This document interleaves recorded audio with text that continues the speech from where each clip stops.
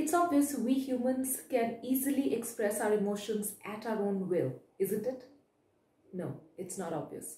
While for some of us it comes naturally, we are easily able to express our emotions, a lot of us have a hard time expressing our emotions, because of which we end up looking less empathetic, less social, and sometimes less impactful. If that's your story, I want you to keep watching this video till the end, because in this video I'm going to talk about an interesting phenomena called facial feedback hypothesis.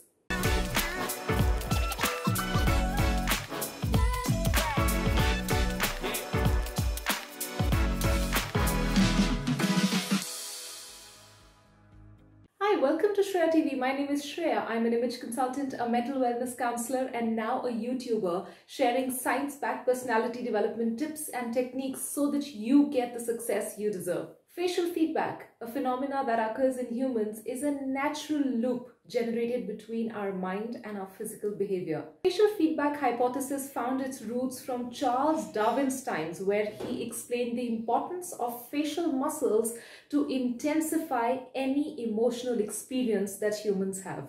And later, William James, a famous psychologist and physiologist, took this research to the next level by stating that we humans can generate emotions by merely changing the contractions of specific facial muscles, meaning we can take charge of our emotions. Whatever emotion we want to experience, we can experience that by making those appropriate facial gestures. Isn't that an amazingly breakthrough research? Think about all those people who are unable to express emotions.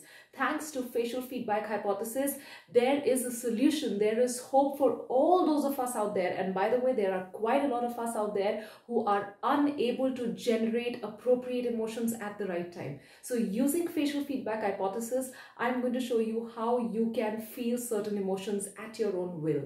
I'm going to be using Bem's self-perception theory, where Bem stated that if our internal emotional responses are weak, then we need to take help of our physical characteristics, our facial muscles, to experience certain emotions that we want to. So to prove that, I'm going to replicate a famous experiment that has been tried hundreds and thousands of times. In this experiment, we take a pen or a pencil, and I'm going to place this pencil horizontally in my mouth.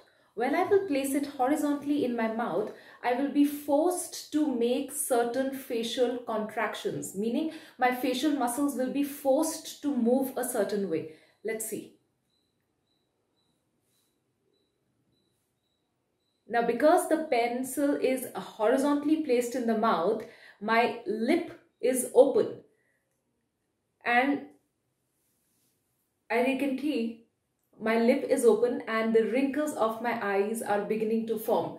So we all understand that this expression is closer to the smile expression. So because my zygomaticus muscle, this particular muscle, is now beginning to get engaged, now if I continue to make this particular face for, let's say, 3 minutes, 4 minutes, on the upper side 5 to 7 minutes, my mind is going to be completely into some sort of an upheaval. It's going to feel, what's happening? She isn't happy, so why is she making a happy face? Because it doesn't know that I am forcing a happy face. It just knows that there are certain facial muscles that are being formed on my face, which means that I am happy. So what my mind is going to do eventually is that my mind is going to take the cues from my facial muscles, and it is going to generate happy hormones, which we also call testosterone, sometimes dopamine, which is pleasure-seeking hormone. So all the positive hormones will, to some extent, maybe a very minute extent, will start generating in my blood level, and I will begin to experience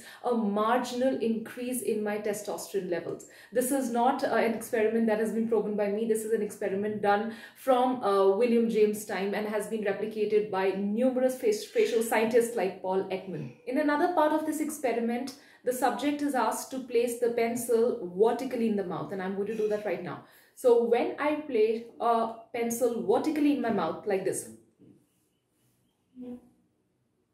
my lip is not going to be open. So because my zygomaticus muscle is not engaged and my lip is closed, my mind is now getting a very different signal. So even if there is a happy news, I am making this face.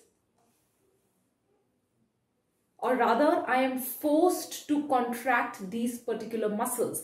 And now the signal that my mind is getting is that she's neutral, or worse, she is sad. So the mind again gets confused. It feels that, there was a happy news that was shared to her, but she's making a sad face, or she's neutral, which means that maybe she is not happy. So when this experiment was done on subjects, their cortisol level, which is the stress hormone, was marginally increased when that person held the pencil vertically in their mouth for, let's say, 3 minutes, 4 minutes, 5 minutes.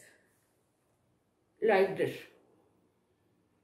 Oftentimes people sitting in meeting rooms, they are being shouted upon, or other people are just taking them for granted, and this person is not able to express certain kind of emotions through their face or through their voice, and this person feels really low in confidence if this happens for months, weeks or years. Imagine what the plight of this person is who is not able to express or emote at the right time. So if you are this person, I want you to use the science of facial feedback hypothesis and try making certain expressions on your face. Forcefully change some facial muscles so that your mind gets a certain cue and it starts releasing the kind of emotions that you want. So as your mind is going to release the certain emotion that you want, backed by the face that you're making, there's going to be a double effect. And that double effect is going to translate in expressing the right kind of emotion. And that way you're going to be appropriate to the situation, not only through your words, but also through your body language. And that's really powerful, right?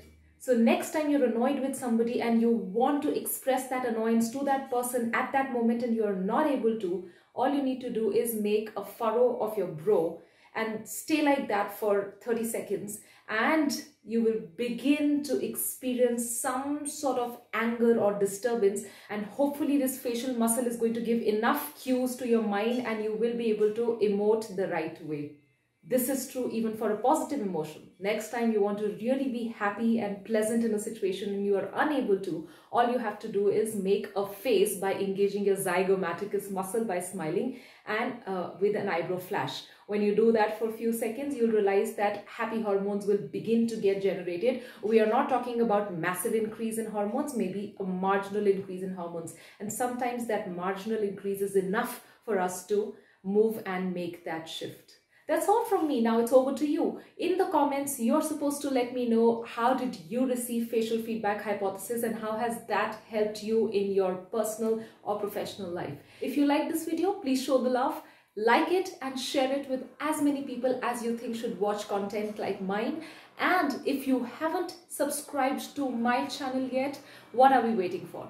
Please hit the subscribe button right now and also hit the bell so that next time I upload a video, you receive a notification. Thank you so much for watching and take care.